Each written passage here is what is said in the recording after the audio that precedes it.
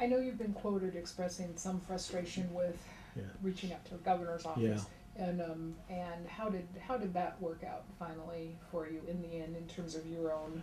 Well, you know, I'm extremely disappointed in our governor.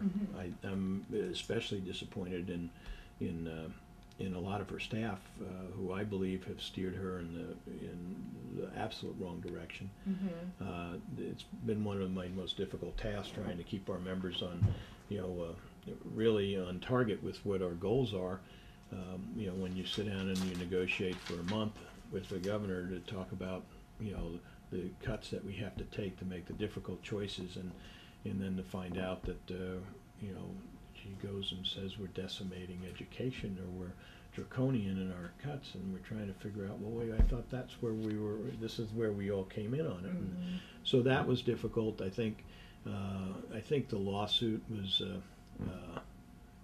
quite frankly, a real problem and distraction for no apparent reason. So I don't think those pieces helped. I think from the very beginning, the governor's office made a huge mistake in not talking to House members, leadership, and House members, in leadership in both parties as well, before she backed herself in the corner with the sales tax referral. You can't say that we didn't work very hard for her goals, and I felt that she was disrespectful to the members who came on board to support her agenda that many of them did not agree with. There was, from the very beginning, I think she got some advice that said, you know what, you need to not go walk arm in arm with these guys. We need to tell them what we're doing. It just sounded, and as I look back on it, I mean, I've gone to her office, and I'm the one who carried her sales tax referral. And her reaction to you encouraging her to just sign it when it was just... Yeah, I gave her a big hug, and I think, I said, please sign this. I mean, that's my job. My job isn't just to get my 31 votes over here and help the Senate, and move this collectively through. My job doesn't end until I get a signature on a bill. So I went up and asked her for her signature. And the first budget that we passed was so difficult because I had the governor's staff trying to kill it.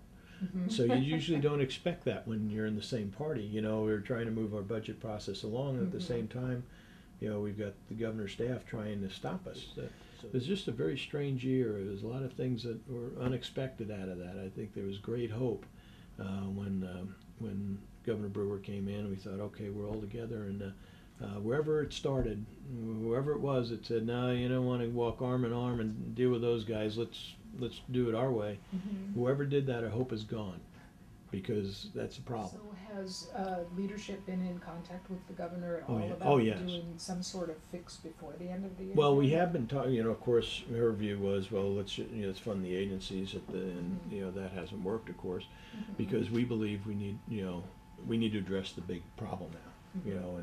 And the big problem is, Governor, how are we going to now move Arizona forward, when we're now $1.2 billion short? I think the idea is to work on things that, as well, that are also important. Energy parks is a huge piece that we're working on. It could be huge for economic development, so we're anxious about that. We've got to create jobs in Arizona so we can, help absorb the housing, bubble that we're in, where we've got, large inventories of housing, and bring our tax rate, our revenue up by getting people back to work so they can consume.